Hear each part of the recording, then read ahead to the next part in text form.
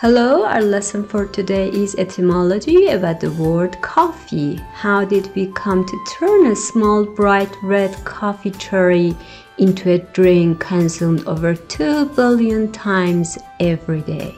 Yemen, usually believed to be coffee's first destination after leaving Ethiopia. The drink of coffee began spreading across the Arabian Peninsula and the Muslim world.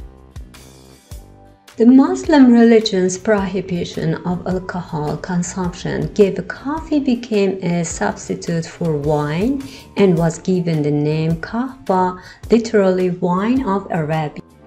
The modern version of roasted coffee originated in Arabia. During the 13th century, coffee was extremely popular with the Muslim community for its stimulant powers, which proved useful during long prayer sessions. The English version arose from the Dutch coffeeTurkish qahwah. The first person known to write about coffee was a Persian physician and philosopher named Razi, who characterized it as a medicine.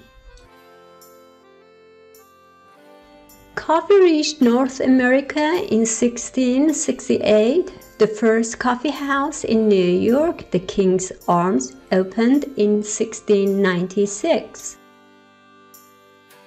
As a short, the word coffee has roots in several languages. In Yemen, it earned the name qahwah, which was originally a romantic term for wine. It later became the Turkish kahve, then Dutch coffee, and finally coffee in English. Thank you for watching.